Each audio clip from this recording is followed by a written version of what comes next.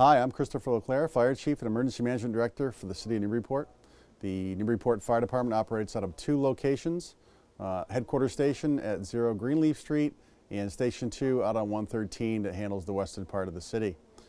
We respond to all fire and emergency calls in the city. We are the primary responders for all fire and emergency medical services calls.